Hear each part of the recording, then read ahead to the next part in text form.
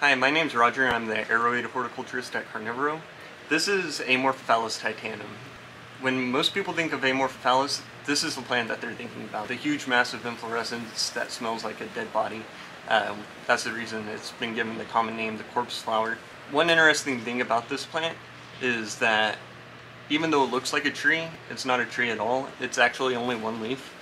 If you look at the way the leaf is formed, each one of these are just little leaflets that come off of the much broader leaf here. The trunk of what would be the tree is actually a petiole, and like a lot of Amorphophallus species, titanum has a pattern to it that looks a lot like lichen. This is Amorphophallus atroviridis.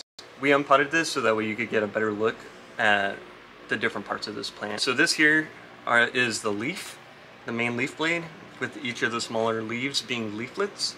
This is the petiole. You can see the texture and the patterning that resembles lichen on the stem. And this is the corm. Each year your amorph will die down, and this is actually what it makes underneath the soil. Each corm is a different shape between each Amorphophallus species. This Amorphophallus is Glaucophyllus, where this tuber comes from atroviridis. So this is an Amorphophallus inflorescence. This here is the spadix. This is the spathe.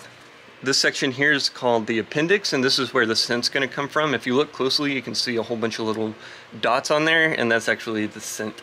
This here, this section, is the male flowers, and this section down here is the female flowers.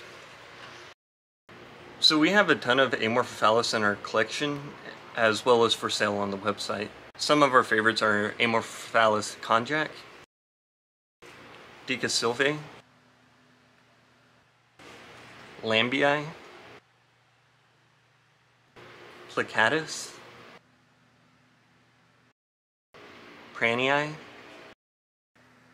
Gigas, Dracontoides, and Henryi. As we continue to grow out our Amorphophallus collection, we'll be sure to keep y'all all posted.